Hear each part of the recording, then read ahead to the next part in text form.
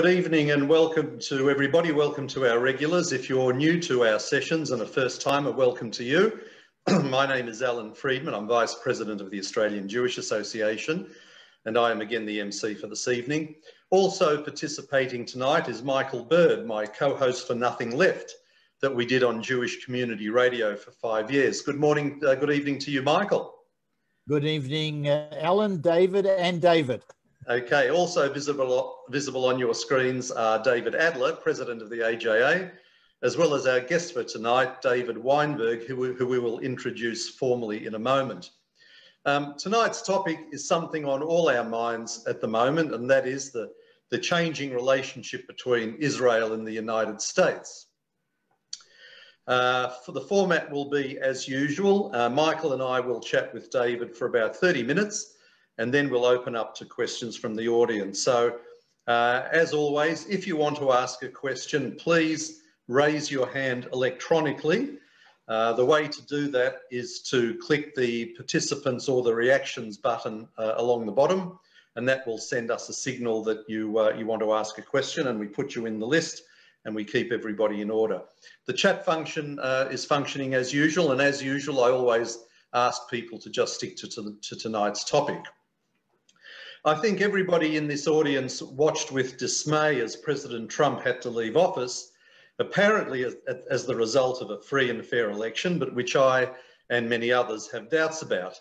But regardless of the process, America got Joe Biden as president, and this has naturally meant changes from the very pro-Israel stance that Donald Trump took. We have seen Biden appoint a slew of anti-Zionists to positions in his administration.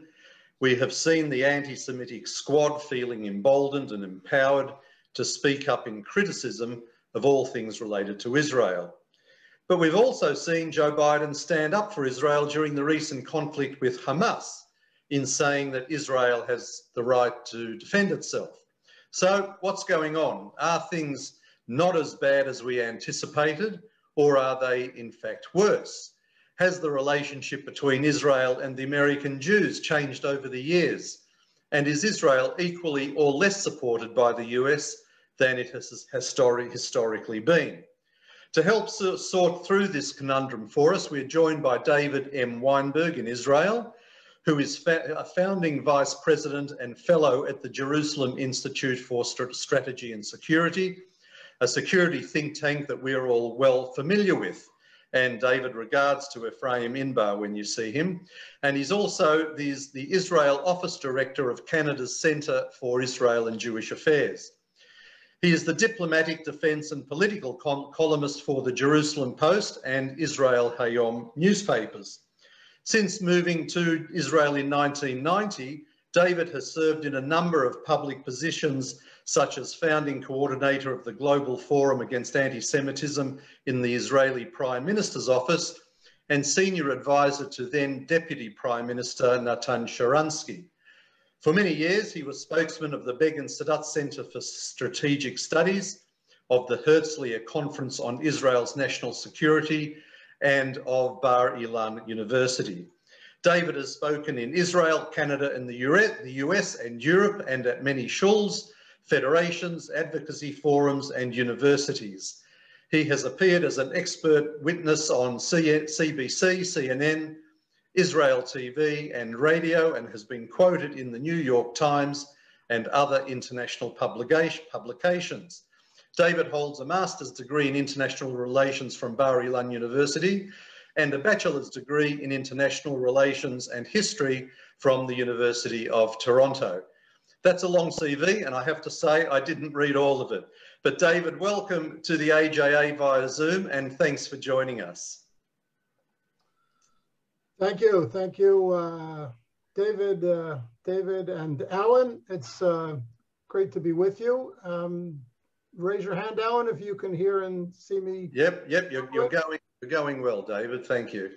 Okay, very good. I'm going to brief for approximately 10 minutes and then be happy to get into discussion with you. And I'm going to focus in my initial remarks on the Abraham Accords, because I believe that attitudes towards the Abraham Accords are a prism through which one can judge and evaluate broader perspectives on Israel, on U.S.-Israel relations, and Middle East policies. Now, I'm sure you all know that the Abraham Accords have taken off at a lightning speed in ways unimaginable just 1 year ago, with intensive bilateral cooperation agreements already in place between Israel and Bahrain, and to Israel and the Emirates, in tech, in banking, in tourism, and to a certain extent also with Morocco and Sudan. It's a lightning piece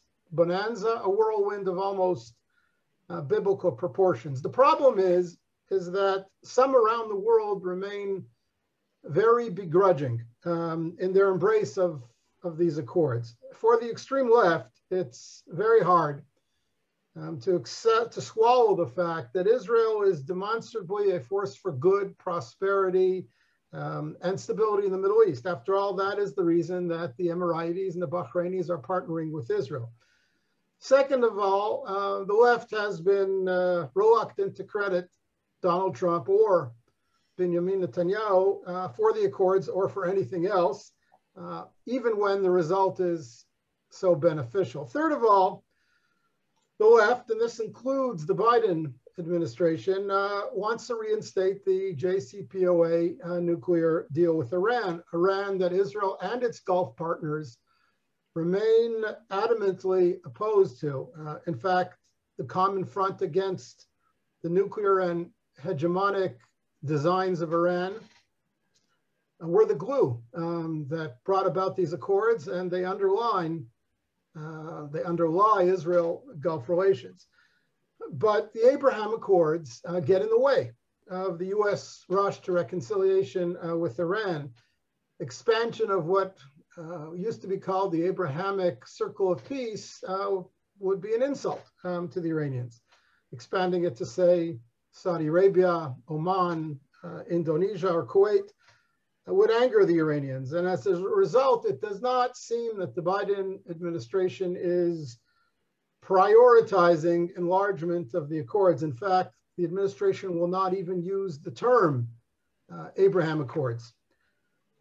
Fourth of all, some, particularly on the left, are uncomfortable with the renewed religious discourse about biblical patrimony and rights that underlies the Abraham Accords. I'll remind you that they were specifically called the Abraham Accords as a way of referencing the common Abrahamic heritage of Muslims and Jews, and they implicitly acknowledge that Jews are a biblical people indigenous to the land of Israel. Now, this is a revolution. It's a blunt rejection of the ongoing Palestinian campaign to deny and criminalize the Jewish people's historic rights in Israel. But nevertheless, as I say, some on the left are uncomfortable with this discourse. To their ears, it smacks of evangelical Christian or right-wing Orthodox Jewish standpoints. And the only rights they're really comfortable with, of course, are the liberal, politically correct, intersectional kind, in which Palestinian rights are paramount. And fifth, and finally, it certainly upsets the progressive publics and the left wing of the Democratic Party in the US that the Abraham Accords sideline the Palestinians. After all, one can no longer argue that the Palestinian struggle is the crux of Middle East conflict. Sunni states now partnering with Israel even question whether there is an urgent need or sufficient justification for the Palestinians to gain a state of their own. So for all these 5 reasons that I've just enumerated, left of center leaders have assiduously been poking holes in the Abraham Accords and making sourpuss faces every time somebody highlights the roadrunner fast advances in Gulf-Israel ties. Some American officials in the new administration have even signaled their disdain for the Abraham Accords. they've had a number of ways of doing this. One way, of course, is to give a cold shoulder to US and Israeli allies in the region like Egypt and Saudi Arabia, beginning to highlight their human rights abuses. They've even spoken, some American officials have even dangerously spoken about reassessing ties with Saudi Arabia. As we know, the administration pulled its support for the Saudi war on the Iranian-backed Houthis in Yemen, which is a terrible strategic mistake. And for a while, it held up the F-35 sale to the Emirates. Now, this pattern of attitudes towards the Abraham Accords continues on into the attitudes towards the Palestinian-Israeli conflict. Here, the Biden administration should again be working to build on Abraham Accord dynamics instead of letting the Palestinian Authority get away with violence, and that includes issuing a fatwa, a religious decree against any Emirati Muslim visitor praying on the Temple Mount. And instead of working assiduously to rebuild Gaza, something that will assuredly strengthen Hamas, the Biden administration should be pressing the Palestinian Authority to accept Emirati and Bahraini mediation. It should, instead of restating aid and talking about opening a consulate once again in Eastern Jerusalem, it should be pressing the PA to stop calling for jihad and spreading the Al-Aqsa lie. That, of course, is the lie that Israel is threatening to blow up or undermine the mosques on the Temple Mount. And that brings me to directly, well, before I get to Iran, let me make one other point. It's important to note that in the recent dust-up between Israel and Hamas in Gaza and Israel and Palestinian radicals in Jerusalem,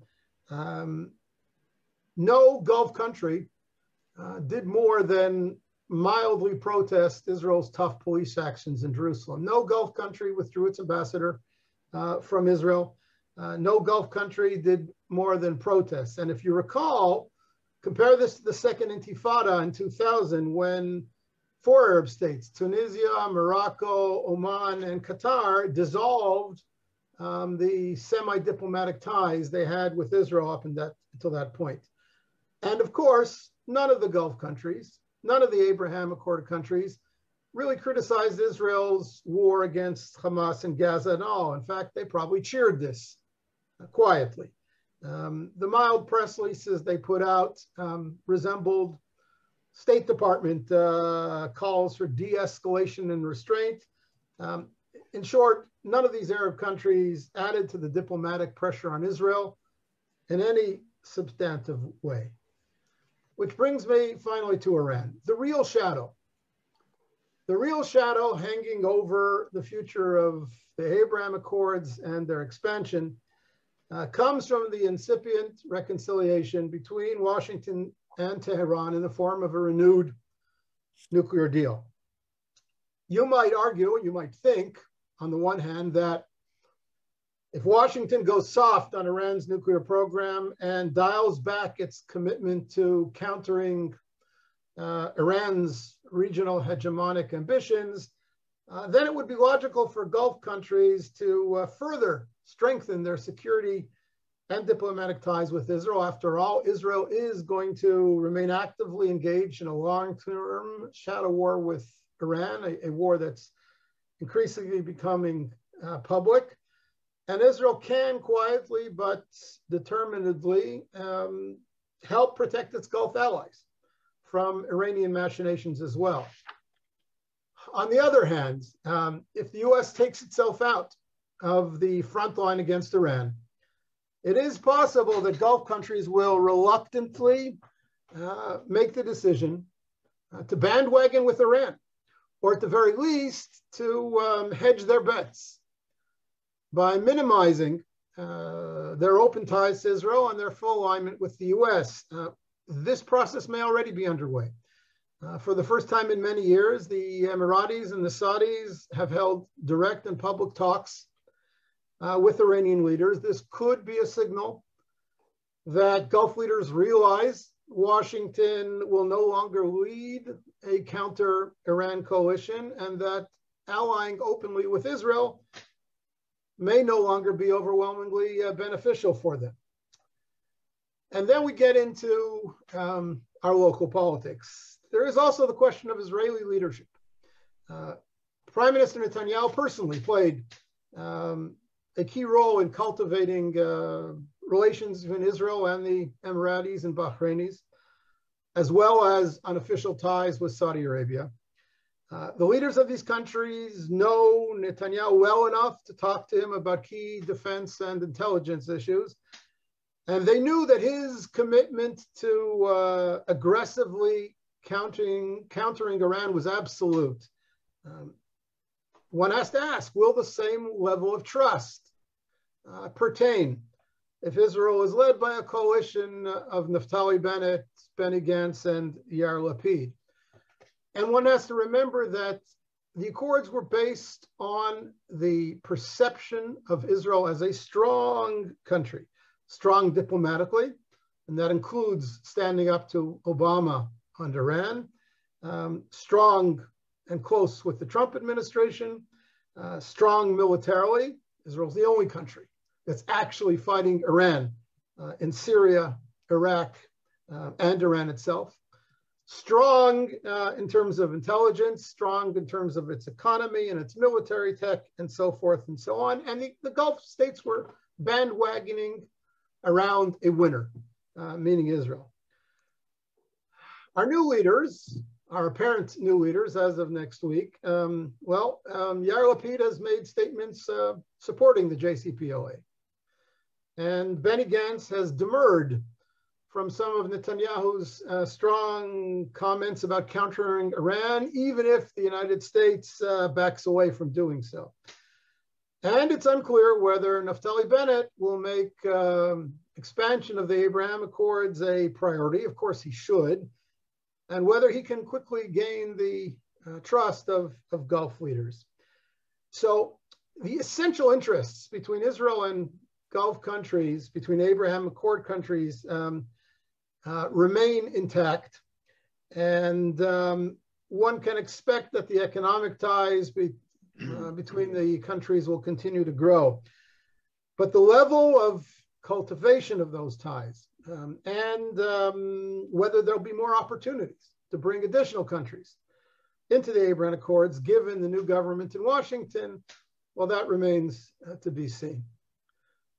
I'll stop there and be glad to further engage you on any of these issues. Okay, David, that's thank you for that. So just to go back one step, I wonder if you've noticed if anything's changed since the departure of President Trump.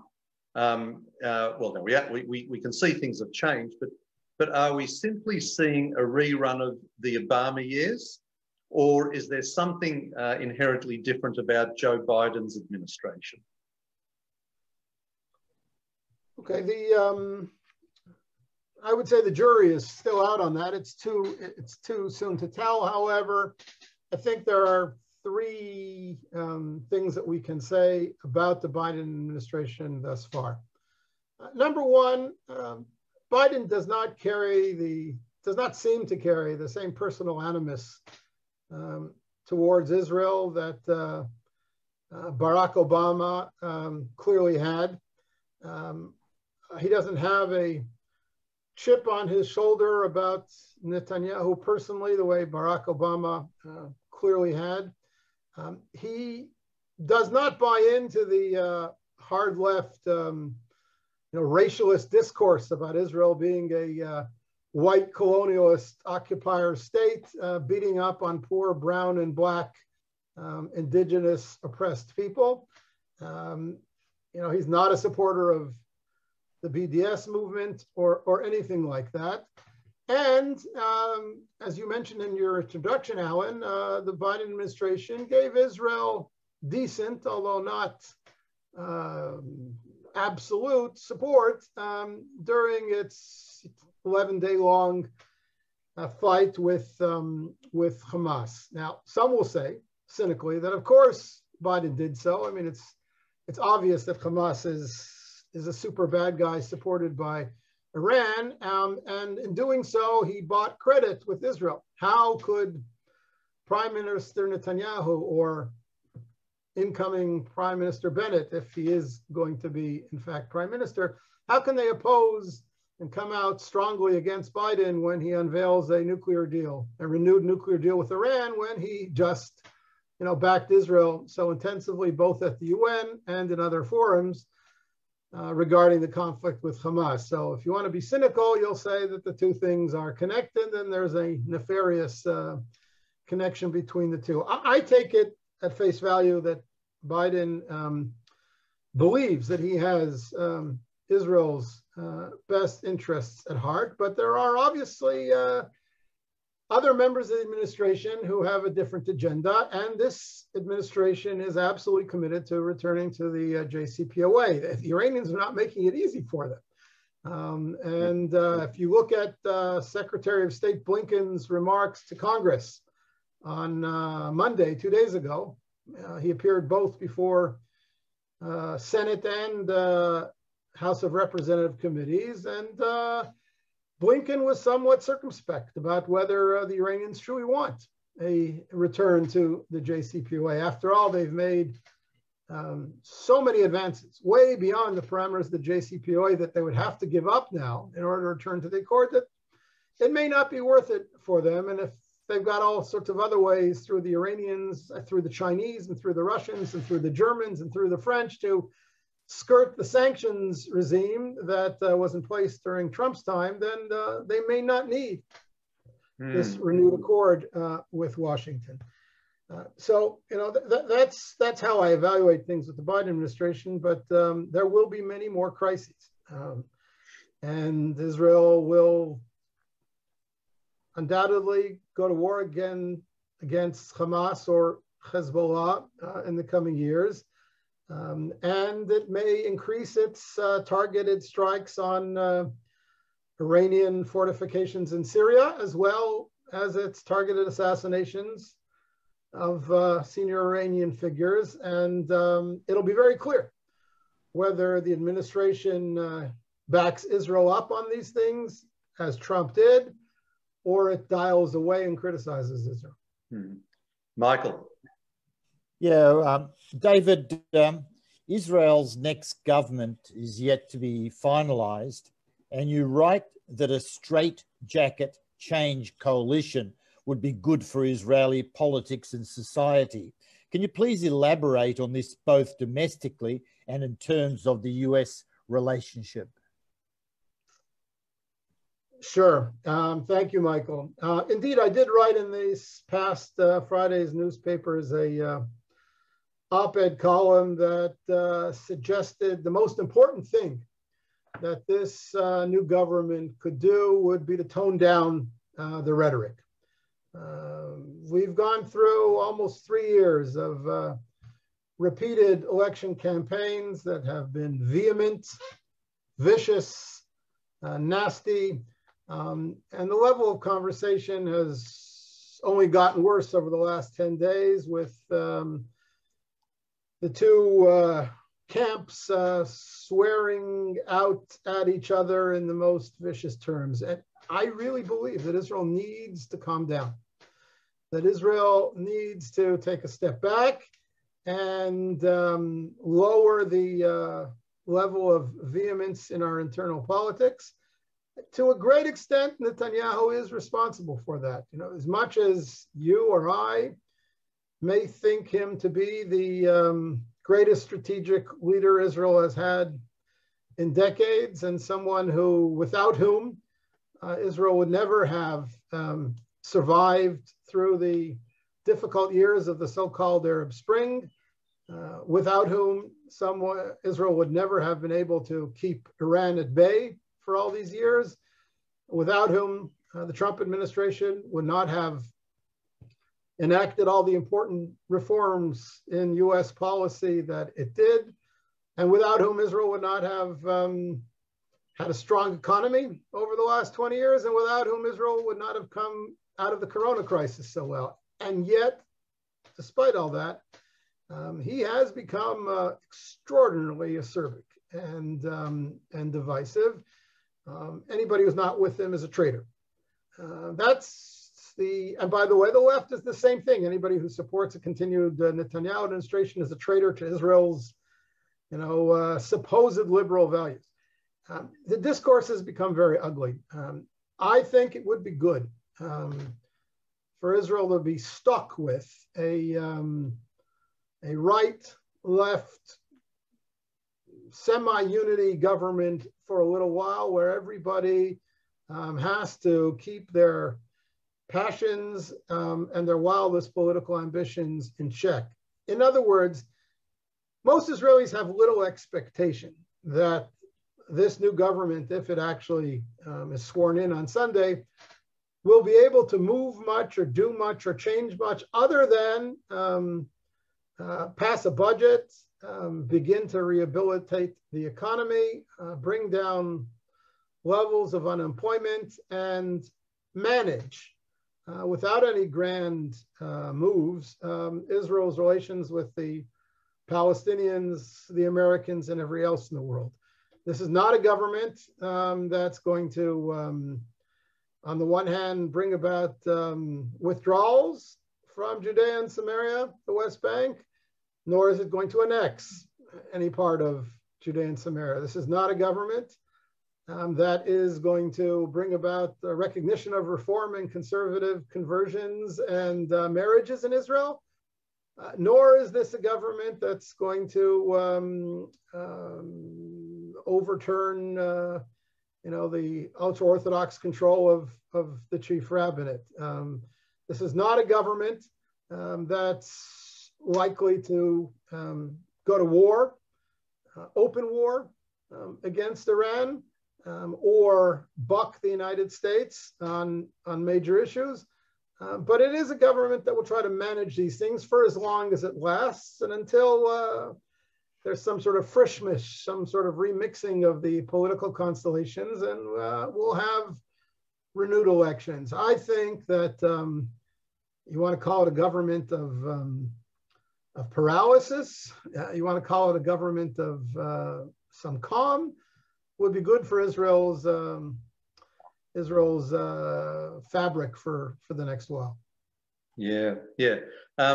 Yes. So it sounds, David, what you're saying is that it's really just going to be able to allow Israel to be in some sort of holding pattern, just so that everybody can take a breather. Is the critical element in all of this Bibi Netanyahu? So once he's well and truly out of the picture, if that's what happens, does that mean, are we really waiting for that to happen so that politics can resume as normal, the normal haggles between left, right, and so on? Yes and no. First of all, one can't rule Netanyahu out. I can think of 5 different types of circumstances which could yet force Netanyahu out of active Israeli politics, but we're not there yet. One could be a Supreme Court decision that he's ineligible to run again once he's out. Second could be legislation passed in Knesset, which is being talked about, which would bar anybody who's already served, 2 or 3 terms, 8 years, 6 years, 10 years as prime minister from running again. Third could be a challenge internally within Likud. There are at least 3 prominent Likud leaders who will challenge Netanyahu for Likud leadership. That includes Yuli Edelstein, Nir Barkat, and Israel Katz. No one's ever been able to do that before. The only guy who tried that and lost, of course, was Gideon Sa'ar, and then he left Likud and founded his own party, and he's coming back into government with this no coalition if it happens. And I can think of a number of other scenarios where Netanyahu perhaps cuts a deal with the Attorney General to end his trials and pay a fine, and then is pardoned by Israel's new president, Hayom Herzog, so that he never goes to jail. I think most Israelis would be very supportive of a presidential pardon entering this saga of legal suits against Netanyahu, most of which seem frivolous or mean-spirited to begin with. So it's not clear where Netanyahu goes from here. He says that he's going to fight on, that he's going to be an active leader of the opposition and try to bring down this new coalition government as soon as possible. We'll see. Okay. David, you've noted that the Biden administration is leaking instances of Israeli attacks on Iranian assets, such as ships and so forth. Well, we think they're Israeli attacks. Either that or Iran is very unlucky lately. How does Israel view this if the Biden administration is leaking some of this stuff? And is it likely to significantly hinder Israel's quiet attempts to undermine Iran's activities? Good question. Indeed, about 2 months ago, it was clearly the administration that leaked to the New York Times the fingering of Israel in the sabotage of several Iranian ships, both in the Persian Gulf and in the Red Sea. It was a way of outing Israel's aggressive forward actions to stymie the Iranians. And this takes us way back to the bad old days of Obama. If you recall, in 2012, unnamed US diplomats and intelligence officials exposed IDF and Mossad activities in Azerbaijan, which is a Muslim country that borders Iran. And that was clearly meant to scuttle the possibility of an Israeli airstrike on Iran's nuclear facilities from Soviet air bases near Baku, which is only 500 kilometers from Tehran. And of course, in the wake of those leaks, Azerbaijan was forced to deny any Israeli presence and scaled back whatever intelligence or military basing Israel had then. It was an ugly and underhanded move by the Obama administration.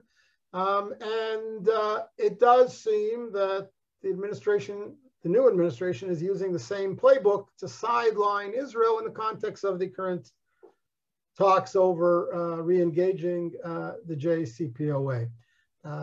Now, since then, there has been supposedly a reconnecting of Netanyahu and Biden administration officials.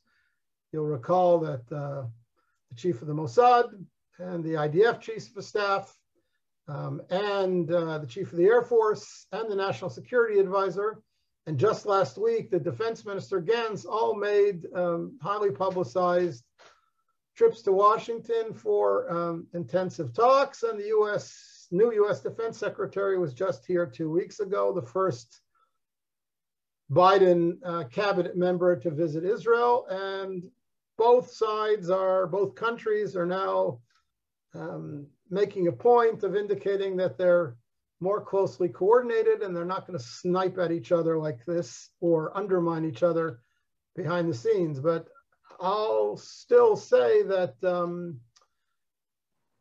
Israel is going to remain active in interdicting Iranian efforts to surround us and to base Revolutionary Guard bases just over our northern border.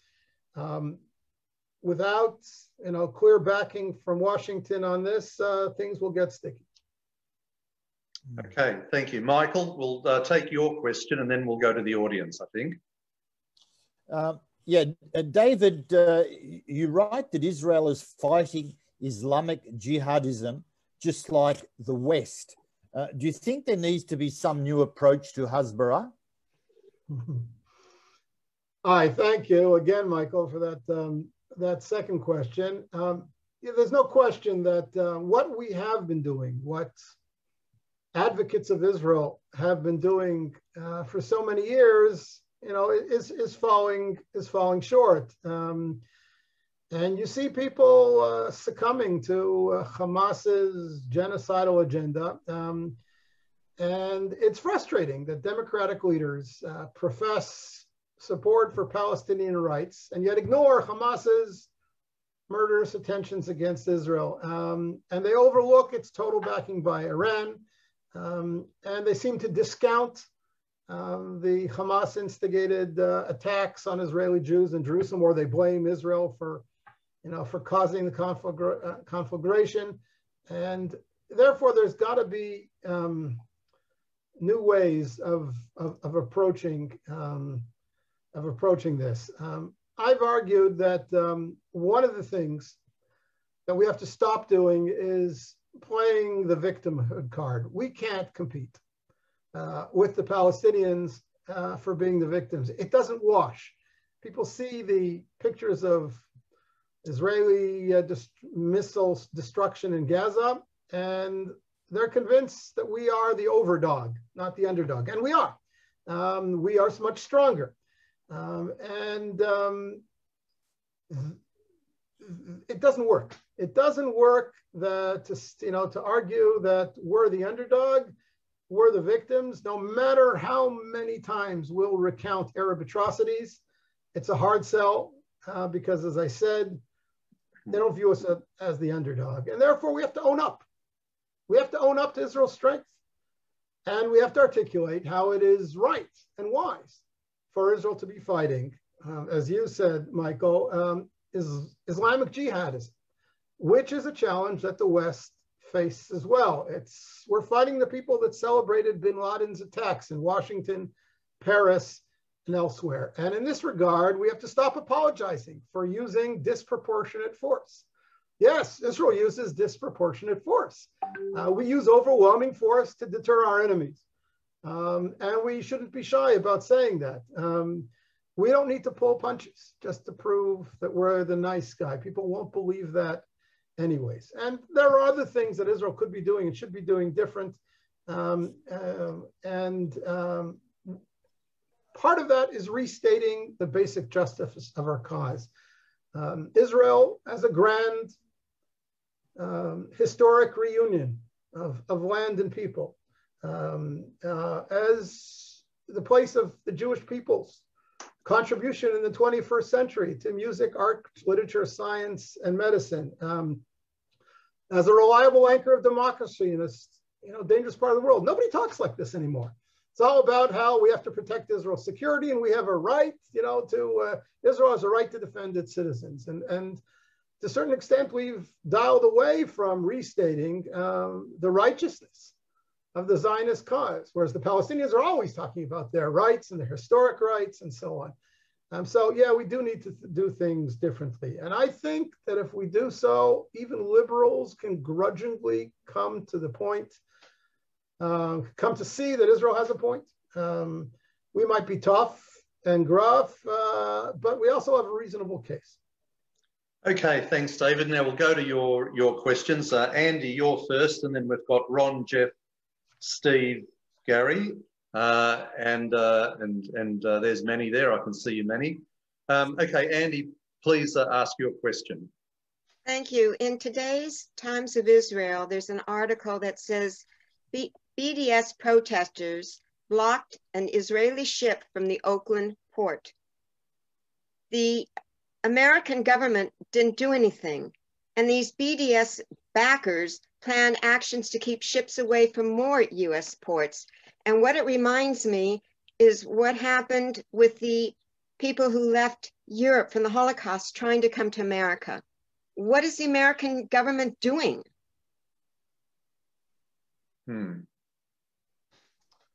Okay, I understand the question. I'm not sure I have an answer for you directly, but I'll give you an indirect answer, which raises questions about all the focus on BDS. Yes, there are BDS activists, and they're on campus, and they make a lot of noise. And the more noise and more attention they get, the more wind we're putting on into their sails. I wonder whether it isn't smarter in some cases to deny these groups the oxygen that they're looking for, which of course is publicity, since in the end, BDS activism and BDS damage to Israel's global economic fortunes has been very limited. And we've been talking about, the threat of BDS for over a decade now. And entire organizations have been set up to fight BDS. And yet the BDS movement has never amounted to much. There's always going to be that coming from the hard left.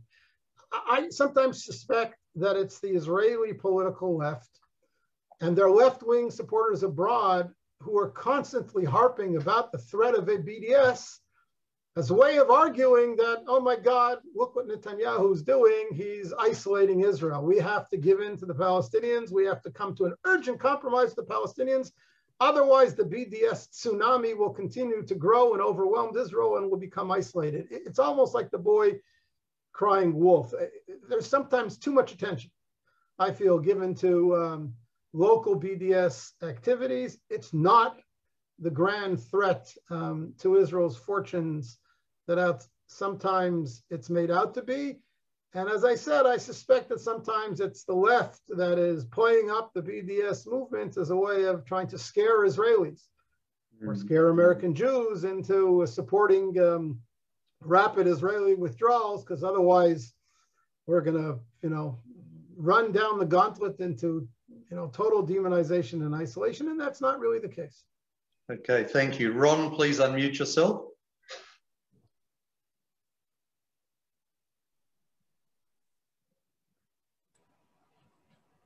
Okay, hello, can you hear me? Yes. Okay, hi. Good evening, David. This is Ron speaking.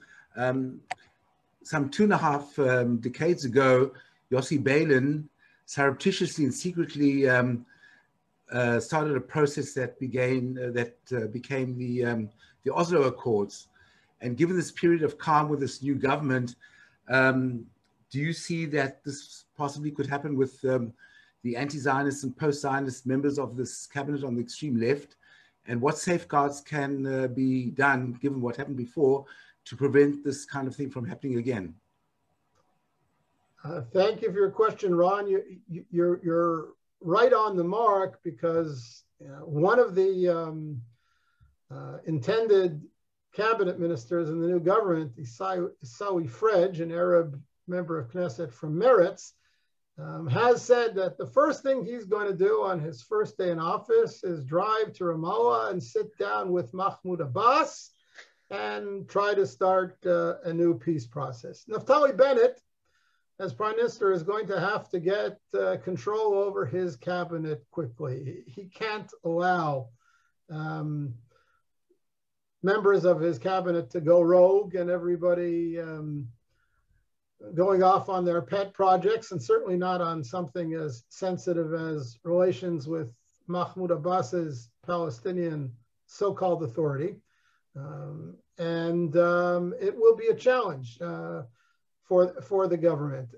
One has to remember that this government will only work if everybody really sticks to their job. Minister of Transportation sticks to transportation, and the Minister of Health sticks to health, and the Foreign, Defense, and Prime Minister focus on foreign affairs and defense policy. And under the coalition accords, they each have a veto over major policy initiatives, and certainly matters such as relations to the Palestinian Authority cannot be farmed out to every fringe member of the cabinet. So yeah, it will be an urgent task. Interesting time. Yeah, for Bennett, Gantz, and Lapid to keep control over their cabinet members. Okay, Jeff, your turn. Please unmute yourself. Shalom. David, tell me, are you aware that Israel is helping Biden with his dementia to make sure he doesn't get much worse over the next 40-odd months? Because if he doesn't get any worse and retains the status quo, one, we won't get Harris as president, and we will certainly find that the Democrats will be unelectable. What do you say to this? I don't really know what to answer you, Mr. Seidner. I assume that Biden has good doctors and cares about his mental functions, and that America whether Democratic America or Republican America will provide Americans with good choices for president, whether it's 4 years from now or 8 years from now. A bigger question than the question you've asked, I think, is whether Trump is going to try to run again, and he will crowd out, almost everyone else in the Republican field. And one has to wonder whether that's the best thing for the future of the Republican Party or for Israel, for that matter. Okay, Gary, and then Manny and Moish.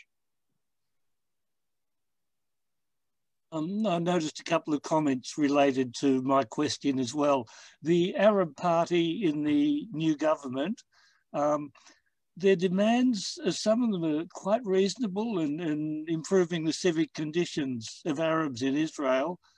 Do you think this might set a new style for the future where Arab parties won't concentrate on Palestinian, West Bank, etc. conditions, but might build a new relationship between Arabs and Jews in Israel?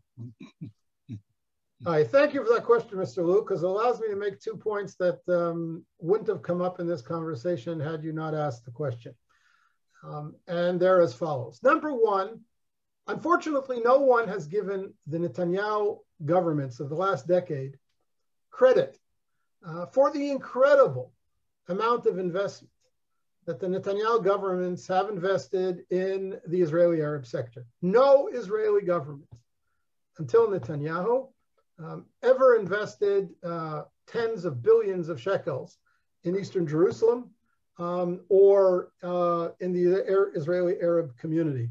And the reasons for that were clear. Labor governments of the past had no interest in investing in Eastern Jerusalem because they planned to hand it back or hand it away or divide the city in the future under the terms of some peace accord. It's only the Netanyahu governments of the last 10 years that made the clear determination that Jerusalem would not be divided, that have begun to invest in municipal services, infrastructure, education, sports, culture, and arts, and so on in Eastern Jerusalem. Obviously, there's a long way to go. But the first thing that needs to be said is the Netanyahu governments of the last decade have done that. And the same is true for Israeli Arabs. Come to Israel and spend a day at Hebrew University in Jerusalem. 40% of the student population is East Jerusalemite Arab or Arabs from other parts of Israel. Walk into any pharmacy in this country. 80% of all pharmacists in this country are Israeli Arabs, and go into any Israeli emergency hospital room, it's 50% Arabs and 50% Russian Jews and no one else. So there have been incredible advances in the Israeli Arab community into greater integration in Israeli society, and the Netanyahu government should get credit for that. Now, Mansour Abbas's entry into the next government with his Ra'am faction is interesting for the following reason. Of the 4 Israeli Arab parties, his is the most Islamist. They're the most frum. They're the Haredim of the Israeli Arab community. And like the Haredim who say that we think that Israel was a theological mistake, and we don't really recognize the Zionist movement because it's not religious, as a movement from God. Nevertheless, we want to partner and be in the government because we have things that our community needs. We need money for our yeshivas and kolim and so on, and our institutions and our schools. And Rams is saying the same thing. We're not Zionist, and theologically, the establishment of Israel is an affront to their radical Islamic ideology, and nevertheless, they want to partner. Now, Israel has seen this pattern of behavior before. In all the work the Netanyahu government has done over the last decade in Eastern Jerusalem, its closest partners in the Eastern Jerusalemite Arab community are Hamas leaders, not the Fatah leaders, not the PLO. The PLO has this policy of non-cooperation with Israel, not to normalize Israeli relations with Israel, not to recognize, not to cooperate. The Mukhtars in Eastern Jerusalem, who are associated with Hamas, on the other hand, while hating the Zionist regime, are more than willing to cooperate with municipal officials in Jerusalem in getting their roads paved, their schools improved, getting municipal tax monies for after-school programs and so on. They take a practical approach to dealings with the Israeli government. I learned this primarily from a gentleman named Dr. David Koren, who's a fellow at the Jerusalem Institute for Strategy and Security. Koren was Nir Barkat's advisor on Eastern Jerusalem Arab affairs for the last decade. Today, he's in charge of the educational system in Eastern Jerusalem for the Israeli Minister of Education. He's a true expert. He knows every single sheikh, every single mukhtar, every single community center leader in Eastern Jerusalem. And that pattern is already established. Now, that could be what will develop with Mansour Abbas and his Ram party. Most of his demands in the coalition negotiations have related to things that the Israeli Arab community needs. There are some more controversial parts of the coalition agreement with this Arab party that relate to illegal Arab construction in the Galil, in the Galilee and the Negev. How that plays out remains to be seen. Okay, thanks, David. Manny, please unmute yourself.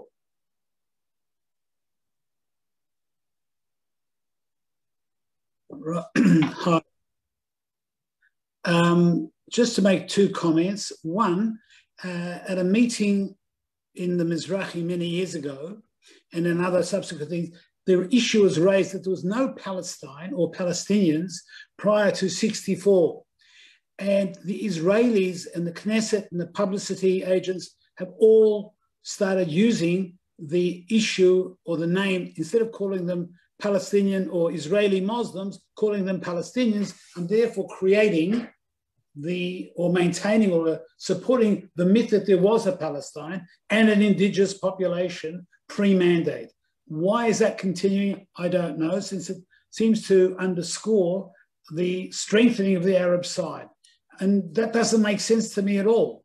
If we're saying that the Palestinians were only a population that came in over the last 100, 200, 300 years in the great numbers, we're supporting their view by calling them Palestinians and not Muslims. That's number one.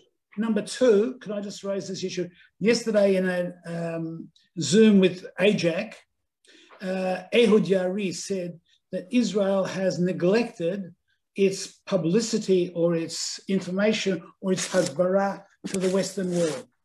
Giving an example is that there was a huge amount of information about the destruction of that tower, which held Hamas and the reporters.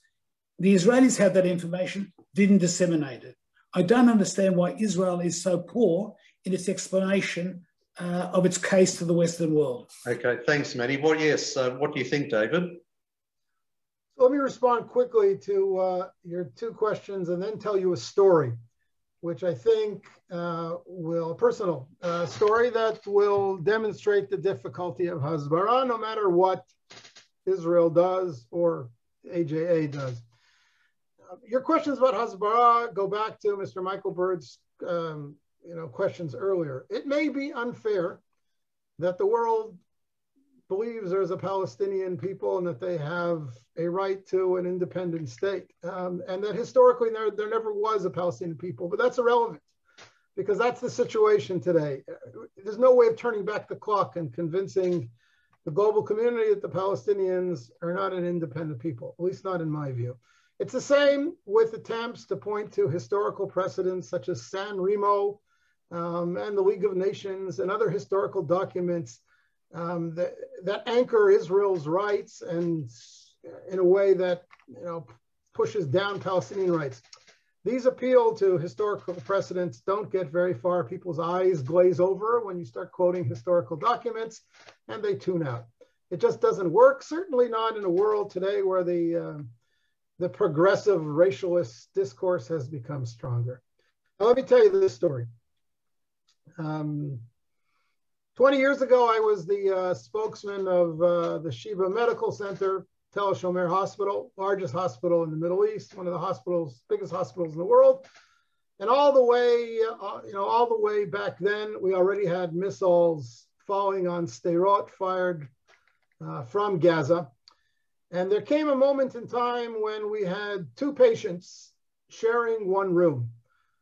One was a young Israeli boy who had lost a leg in a Hamas rocket attack on the basketball court where he was playing with his brother.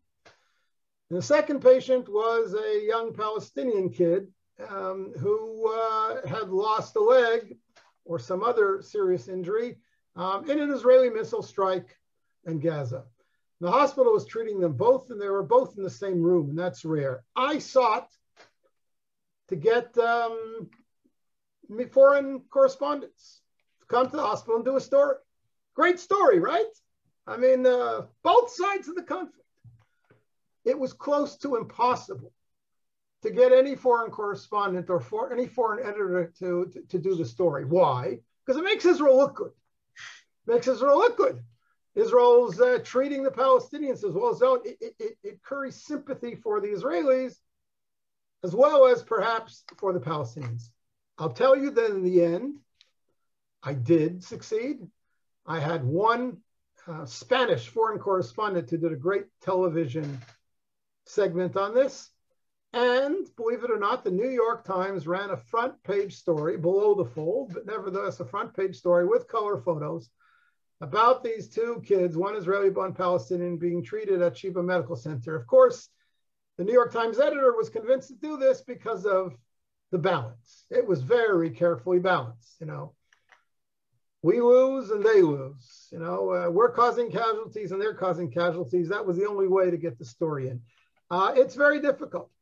Try to get a story in the New York Times or the Toronto Star, never mind the London Times, about Israel's earthquake aid to Romania, or its high-tech and food tech work with the Emirates. Very difficult. Okay, Moish, we'll just take yours as the last question, and we're coming up to time, so we'll ask you to be brief. Thank you very much. My question or comment follows on the last few statements in relation to selling our story, where it would be very welcome if you could actually suggest, continue suggesting what practical things can we do given the very uphill battle that we're facing. And it seems that in a sense, there's an inequality between our side and their side, in that all the Arabs, they call them Palestinians, whatever you want to call them, they all accept the narrative of that side, that they've got close links and got historical links and so on and so forth and rights to that territory. Where in our case, we've got Israelis who are happy to say, no, we may have these rights, but we are prepared to negotiate and talk, and we're prepared to cede territory. And similarly, in terms of the American Jewry, again, we've got a very strong body of American Jews who don't buy into our narrative that we see, that our historical rights and the good things that we do for the world. Yeah, what do you think, David? Are we pushing uphill with the way we're presenting Israel's case? Okay, let me say this. As you mentioned in your kind introduction to me, Alan, I grew up in Toronto, and I've continued to, and I worked for many years before moving to Israel for the Canadian pro-Israel lobby, then known as CIC, now known as CJA, and Canadian public opinion, and I continue to work for them today as well somewhat. Canadian public opinion is somewhat similar to Australian public opinion as I know it, in that most people, when you ask them, don't necessarily want their government to be solidly pro-Israel or solidly pro-Arab, pro-Palestinian. They want their government to seek conflict resolution. They want their government to be supportive of peace. And they don't want to hear the mutual recriminations of both sides. He started it, he hit first, he shot at me first, I've suffered more, they've suffered more. What they want to know is that you're committed to living at peace with your neighbors. And therefore, as much as it's uncomfortable for some of us to do that because we naturally want to express our outrage at the unfair treatment of Israel, both in global diplomacy and in global public diplomacy. The first thing you have to do is reiterate Israel's desire to live at peace with its neighbors, unlike the jihadists who want to conquer Arabic and Islamic nations from Indonesia to Tunisia and perhaps part of Europe as well. Now, if the Emiratis and Bahrainis can understand that, if they can understand that Israel has a hand outreach for peace and that Israel is a force for good in the region, then Western liberals should be able to stand to that as well. But it has to start by emphasizing always that Israel seeks conflict resolution, not jihad. We don't want to have to go to war with Hamas again or to arrest 1,000 Palestinians every month in nighttime raids in the West Bank. It's not enough to restate Israel's security dilemmas. It's not enough. We have to always restate Israel's willingness to be generous towards the Palestinians. And as I said earlier in this conversation, also to restate the basic justice of Israel's cause and its grand purpose as a Zionist homeland. If you don't start with that, you don't get in the door in today's world. Fascinating. David, look, we've come up to time. I want to thank you so much for joining us. You've really opened up some new trains of thought for us, I think, in the way you're analysing the situation, and we'll see what people think. I'm sure we would love to have you back and explore this a little more because there's probably a lot more that we could talk about. But thank you for joining us. It's been fascinating, and it's just been wonderful to have you. And we love what the JISS does. And thank you again. Thanks for joining us. Thank you, Alan, and thank all of you. I'm honored by the great number of people who joined this conversation. Yeah. So, okay, so just before we leave, I'll hand back to David, and he'll wrap it up, and then we'll say goodnight. Okay, well, thank you also from me, David, for the very interesting discussion. And there are so many different dimensions and aspects to it.